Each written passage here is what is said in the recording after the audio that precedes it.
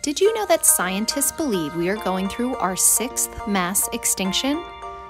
But what is causing it, and how can we slow it down?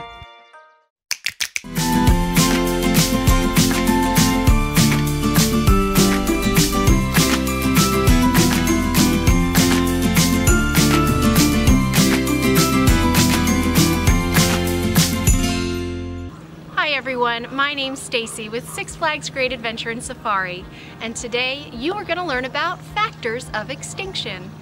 Current extinction rates are greater than some previous mass extinction events. Unfortunately, this faster rate doesn't allow animals to evolve or adapt to the changes.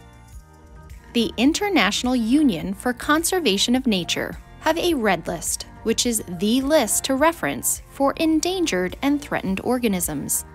It classifies thousands of organisms from an area of least concern all the way to extinct.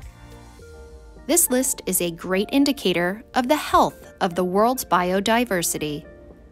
According to them, over 35,000 organisms are threatened with extinction. But what factors are causing wildlife extinction? Unfortunately, humans are on top of that list. Human activity, both directly and indirectly, is the #1 factor pushing wildlife to extinction. One of these causes is pollution. Pollution is the introduction of harmful materials into the environment.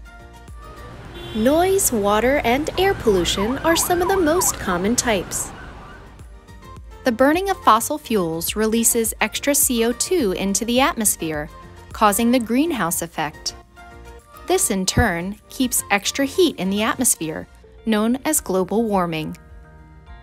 These seemingly small changes have a large effect on the planet and those who live in it. Other causes of extinction relate specifically to animals and their habitats. Poaching is a common problem and has gotten much attention in recent years. Poaching is the illegal hunting, capturing, or taking of wildlife. Many poachers will profit from the killing or capturing of animals to sell them around the world. Some cultures believe that parts of unique animals have religious or medicinal value. Elephants are the largest land animal on Earth, yet they are one of the most threatened. Elephants are poached for their ivory tusks, which have a high value on the black market. An estimated 100 elephants are killed daily by poachers, and some believe elephants could be extinct in the next 20 years. The good news is there are conservationists working on the recovery of this iconic species. Overhunting and habitat loss also have a large effect on species. Many antelope species are severely endangered. In 2000, the scimitar horned oryx became classified as extinct in the wild. These animals were no longer free-roaming in their natural African habitat. They could only be found under the care of man, such as here at Six Flags Great Adventure. However, in 2016, with the help of multiple conservation organizations, a successful reintroduction plan has been established, and these species are beginning to be reintroduced in the African landscape. There are times when extinction can be caused by other animals. Sometimes non-native species are introduced into a new habitat. When this happens, they are known as invasive species. Often, these new species will thrive while depleting the natural resources of other native species. Samson here is a black and white tegu. These lizards are native to South America.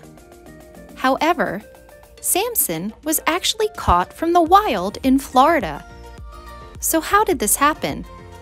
Unfortunately, Samson's species was introduced by humans in areas of Florida. They started taking over and are now considered an invasive species to the United States.